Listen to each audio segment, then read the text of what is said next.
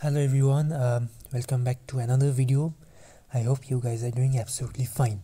So last week I gave a brief lecture on what is exposure triangle. I hope you have watched it and you have liked it a lot. So in today's lecture we will be talking about the concept of 3-point lighting system. So 3-point lighting system is basically a lighting technique that we use in photography and cinematography. So before we dive deep into the concept of 3-point lighting system, we will first discuss the various types of light. As we all know that in photography, light is one of the most important element, because without light we cannot achieve the process of storytelling. So light is mainly divided into two types. One is natural light and one is artificial light. So natural light basically includes the light that we get from nature, which includes sunlight, moonlight and all. And the other one is artificial light, which basically includes the light that we use or that we get artificially, like tube light, studio lights, bulb, halogen lights, etc. Now whenever we are shooting anything outside, like product shoot, commercial shoots, then we are taking the help of natural light. But what if we have to do the same thing inside a studio? In that case we need to rely on artificial light, and that is where the concept of 3-point lighting system comes. So what is 3-point lighting system? It is a lighting system which is used for illuminating a subject in a scene with light sources coming from 3 distinct positions. So basically what this definition means to say is that whenever we are shooting something, say for example if we are taking a portrait shoot or if we are doing any ad and all, so in a studio we basically use this concept, that is 3-point lighting system, where we basically try to illuminate the object in a manner that is used to basically convey a certain mood or a feeling. So it is mainly used in news interview, portrait photography, commercials, etc.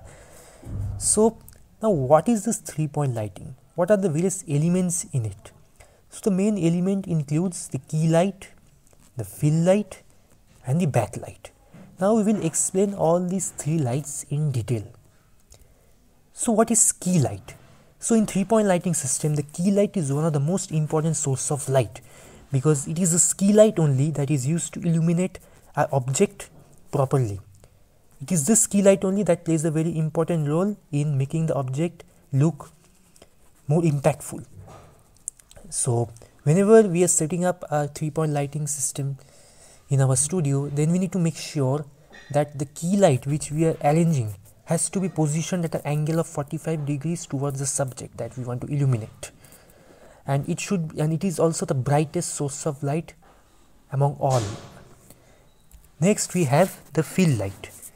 So the main work of fill light is basically to filter the incoming shadows that is coming from the key light, because when the key light is illuminating the object, then it is obviously creating shadow at one part. Like if we are keeping the key light to the left, then obviously it is creating a shadow to the right of the subject. So what fill light does is, it basically filters the shadow so that one part of the subject doesn't appear dark because of shadows. And this should be 50% less, the brightness, I mean to say, it should be 50% less than that of key light, so that we are able to differentiate the subject that we are illuminating properly instead of making it uniform. And it should always be kept at the opposite direction of key light. Say for example if we are placing the key light to the left, then the fill light should be kept to the right.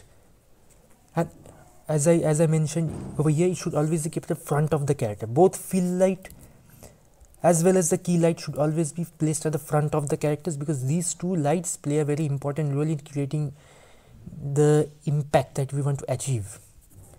And the last is backlight. So backlight, as the word says, is basically light that is used to separate the subject or the object from the background, because when after we have illuminated our subject with key light and fill light, what happens is the back of the subject basically merges with the background. So what backlight does is it basically illuminates the back of the subject so that it doesn't get merged with the background. So it ensures that the subject is properly illuminated from behind, as I've already mentioned. That is what backlight does.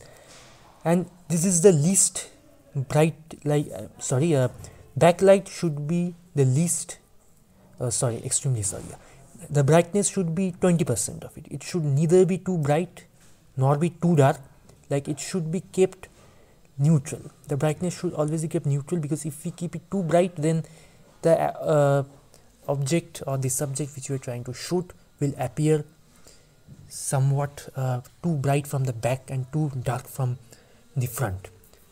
So backlight should always be positioned behind this object or the character. So this is how the overall 3-point lighting system setup looks. In front, a camera will be placed. Then we will have the key light, which is the main source of light for the object. Then we have the fill light, which fills the incoming shadows created by the key light. And at the end, we have the backlight that basically helps the subject and the background separate instead of getting merged. So in different setups, like if we are taking an interview, or if we are taking a product photo shoot, or if we are doing commercials, 3-point lighting system may, like how we are using it, how we are positioning may differ, but the overall agenda is the same. That is to illuminate any subject that we were trying to shoot in a artificial studio setup. So that is all about 3-point lighting system. I hope you have understood the basic concept of what 3-point lighting system is.